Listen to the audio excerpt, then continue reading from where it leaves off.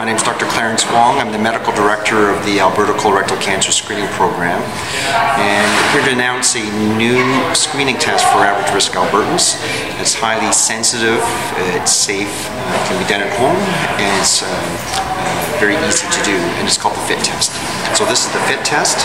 It's a test that you can essentially get from your family doctor. You pick it up from the lab, you go home, you get a small sample, just a very small sample that's on the tip of this test. And then once you're done the test, you close it off, put it in a bag, and you drop it off the lab. And essentially you're done. It's that easy. And if it's negative, you really only need to do this every 1 to 2 years, and you can actually feel assured that you are effectively screened for colon cancer.